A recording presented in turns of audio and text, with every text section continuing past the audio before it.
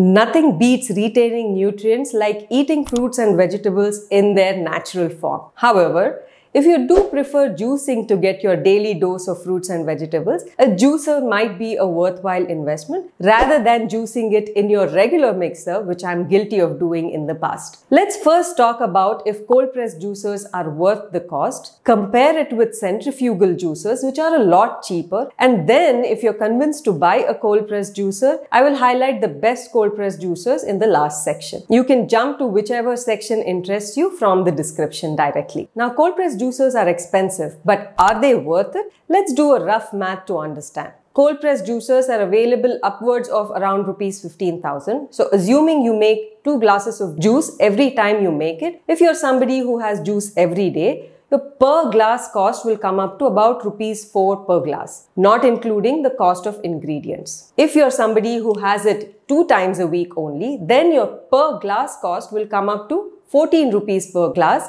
again not including the ingredients. I've considered 15,000 as a price point and assuming that the cold press juicer lasts for about 5 years. Now comparing this with a store-bought cold press juice which is upwards of 100 rupees for 200 ml, it definitely makes sense to buy a cold press juicer if you do prefer juices. Now that we have that out of the way, is it required to get a cold press juicer or is a cheaper centrifugal juicer sufficient? Centrifugal juicers can be a separate appliance or it can be part of your food processor. Cold press juicers are generally a separate appliance altogether. First, let's talk about which of these retains the most nutrients. Centrifugal juicers typically use a very fast speed from 10 to 25,000 RPM to cut the ingredients down and separate the juice and pulp. Now, since it uses speed and heat, the juice is exposed to air easily and it oxidizes as easily as well. Compared to this, a cold press juicer does not cut the ingredients. It presses and grinds the ingredients at a very low speed of 40 to 150 RPM, which helps it to retain a lot of the natural vitamins, minerals, sugar in the extracted juice. So from a nutrient point of view, a cold press juicer can retain a lot more nutrients in the juice than that comes from a centrifugal juicer. From a volume of juice point of view,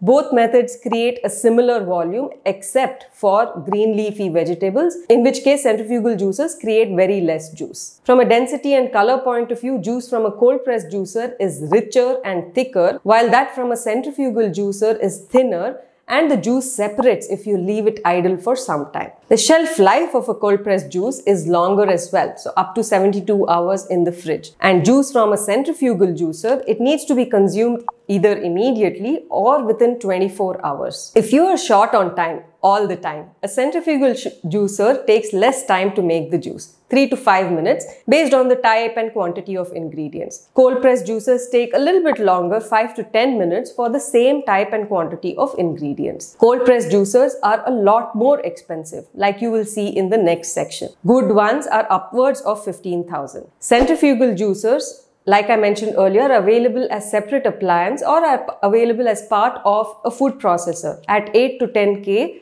for a multi-purpose device. Most cold press juicers give a warranty of 10 years while centrifugal juicers give 1 to 2 years. So the life of a cold press juicer is much longer as well. So based on this comparison, since juice from a cold press juicer retains nutrients better, it produces a richer juice as well as have a longer shelf life, a cold press juicer is definitely worth it compared to a centrifugal juicer. So if you're convinced to buy one, which one should you buy? I reviewed over 18 different models to identify the best 3 cold press juicers for you. There are a few key things that you have to consider. If you want to make a larger volume of juice, then you need one that has a slightly higher wattage as it will run longer. Typically, you will get about 5 to 7 liters of juice in about 30 minutes. Amongst the ones available in India, a few models have 240 watt, everything else is lower. Second thing to consider is if you want to spend less effort in cutting the fruits and vegetables before putting it in the juicer, then you need a juicer with a wider feeding tube. Amongst the ones reviewed, Hestia and Hafele have the best. The others have 1 to 1.5 centimeter lower. But in general, it is recommended that you cut the fruits and vegetables before you load it into the juicer. Next is the rotations per minute. Most of them are in the range of 40 to 65 RPM, which is ideal for cold press juicers. It is said that lower is better, but that is not really validated. In addition, almost all of these have a running time of 30 minutes, after which you have to give a break to the machine to avoid it from overheating. Next, let's talk about what you can make. Fruits and vegetable juices are a given, but in addition, some models can help you make nut milks, coconut milk, and have additional attachments to make ice cream, smoothies, and sorbets. So wherever this information is available, I've highlighted those as well. Most vendors also state that cleaning is fairly easy, with the main parts being dishwasher safe as well.